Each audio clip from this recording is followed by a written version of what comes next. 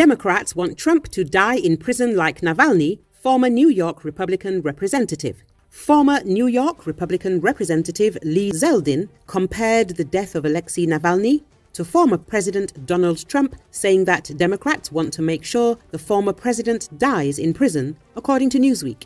As the world reflects on the murder of Alexei Navalny at the hands of Russian President Vladimir Putin, it's worth remembering that Democrats are actively doing Biden's bidding as they also try to imprison his chief political opponent, Donald Trump, remove him from the ballot, and ensure he dies in prison, Zeldin wrote in a post on X.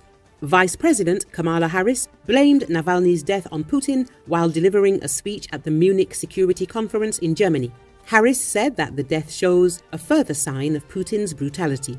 Whatever story they tell, let us be clear, Russia is responsible, and we will have more to say on this later, Harris added. Republican presidential candidate Nikki Haley also responded on social media and took aim at Trump. Putin did this, the same Putin who Donald Trump praises and defends, Haley wrote. The same Trump who said, in all fairness to Putin, you're saying he killed people. I haven't seen that. In 2020, Trump was asked about claims that the Kremlin poisoned Navalny and said, we have to look at it very seriously if that's the case, and I think we will.